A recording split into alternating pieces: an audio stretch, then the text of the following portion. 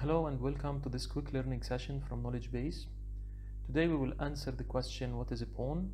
By the end of our session, you should acquire the basic knowledge about a PON network. A passive optical network is a point-to-multipoint fiber-based distribution network. It is one of the most cost-effective ways to deliver services, and it can support triple play, data, voice, and TV over a single fiber.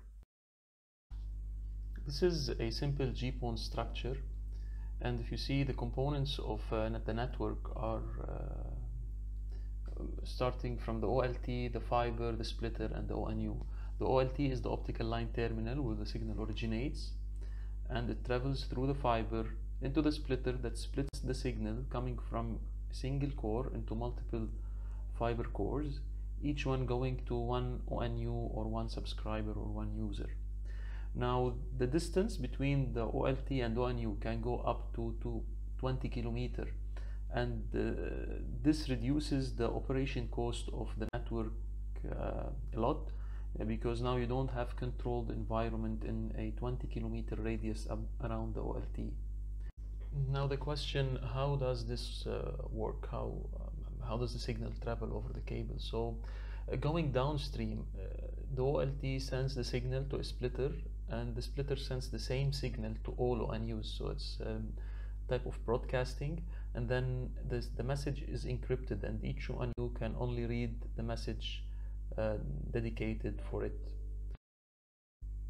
On the upstream, however, the signal is transmitted using time division multiplexing. So the OLT, when it sends the downstream signal, it assigns time slots for the ONU to transmit back, and the ONUs will in turn submit in their dedicated time slots.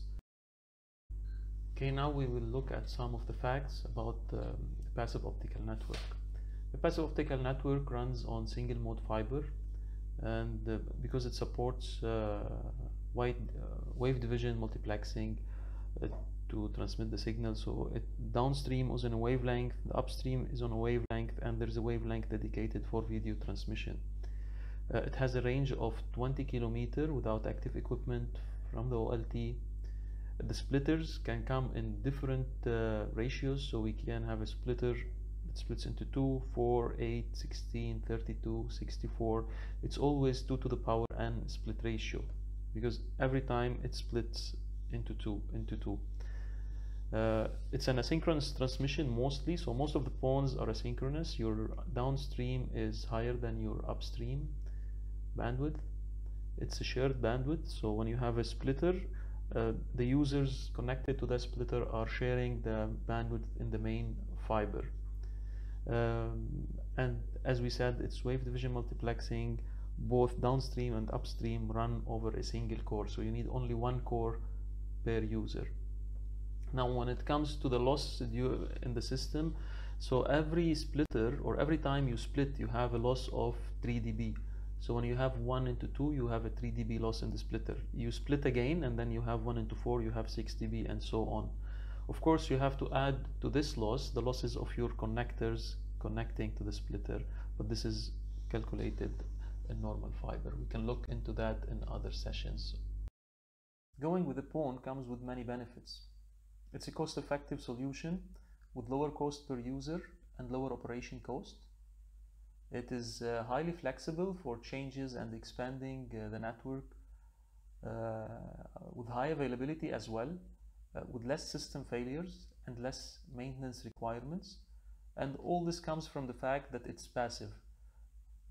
Also, when we look at supporting future expansions or future growth, the system is ready to support higher speeds as the technology advances, and this is mainly because it's running on single mode fiber.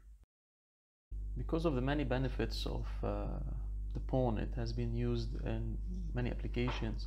Mainly it's used in access networks for service providers, and we see it in applications like fiber to the home, fiber to the building, or fiber to the curb.